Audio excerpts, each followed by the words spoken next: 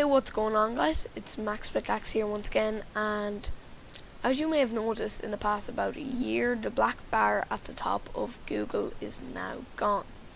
And I accidentally found this out recently.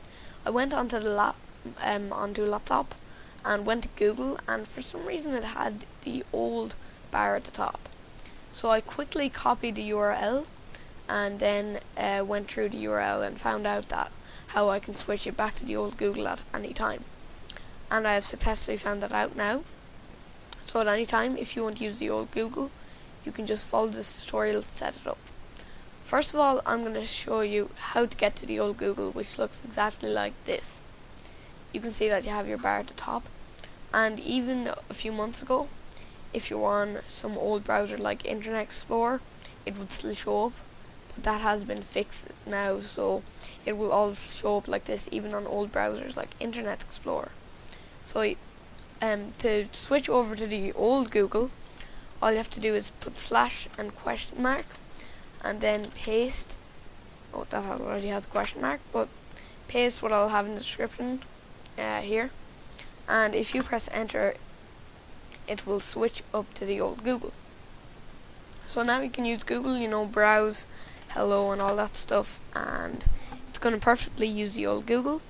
The only thing that I've noticed is that images still uses the new Google, but videos does use the old Google, which is good. I'm still trying to find out how I could do it for more stuff like images and all that. But now I'm going to show you how to set it up so that it will always use the old Google. So the first thing you want to do is you want to come to this settings up here and press settings. And once you're at the settings, you just want to come down here and change your startup page. So once again, all you have to do is put a question mark and paste what I have in the description below. And oh, sorry about that, I did not want to actually do that.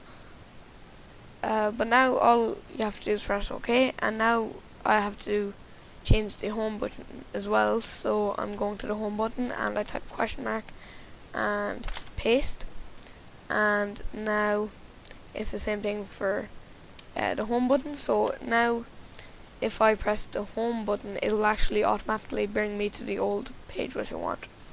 Now of course, if you still type in google.com, it will bring you back to the new one, so make sure you use the home button instead. Now I'm going to show you how to do it with the search engine. So by default, you have a search engine that is Google and google.com and all this.